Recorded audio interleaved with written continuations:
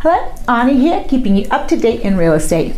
As we head into the summer and COVID restrictions are starting to open up, buyers are starting to head to open houses again. So this is also a great opportunity for prospective sellers to see what properties buyers will be comparing their homes to. And as interest rates are still low, it's going to be exciting to see what the market brings. Now, for those of you keeping track of market trends, let's take a moment to look at what happened in residential real estate in Santa Clara County during the month of May.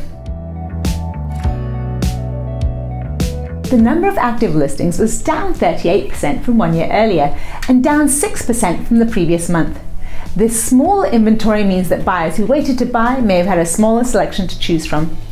As you can see, the median listing price for the month was just under $1.35 million. Compared to last year, the average number of days units spent on the market before being sold was down 37%, and now this lower number of days may signal a positive trend in the local inventory turnover rate.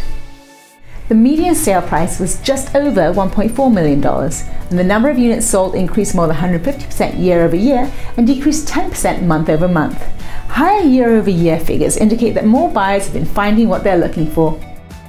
Thank you for watching, and remember that working with a trusted agent ensures that you have a strategic and experienced guide to help you navigate today's market.